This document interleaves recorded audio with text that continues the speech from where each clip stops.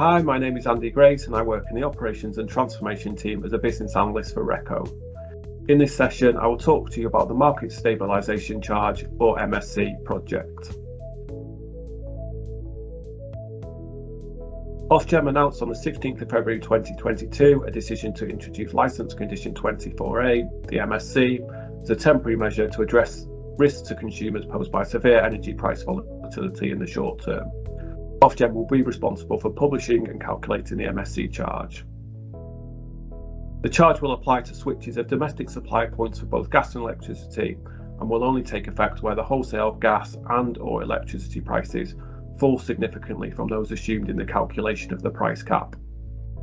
All suppliers acquiring a domestic customer will be required to pay the MSC to the losing supplier from 14th of April 2022, initially for a 6-month period, with the option for Ofgem to extend the scheme for a further 6 months.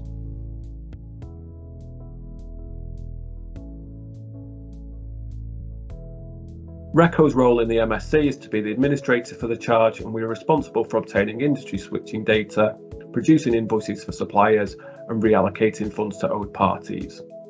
There are 2 change proposals that will enable RECCo to administer the MSC: R34, which introduces the diaries for RECCo to operate the scheme, and R35, which details the MSC solution and impacts on parties.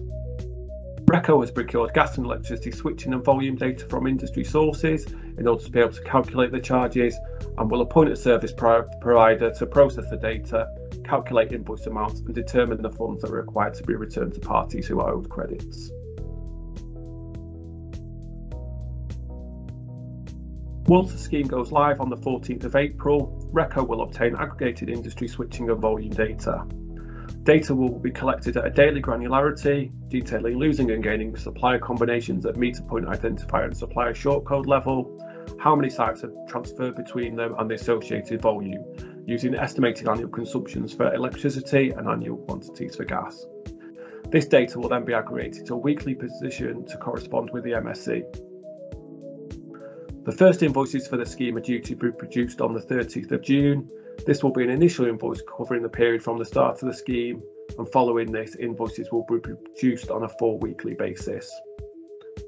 For each invoicing period, suppliers will receive an invoice or a credit note, where any gains or losses of meter points have been netted off against each other for the 4-week period at a supplier level, to include both gas and electricity.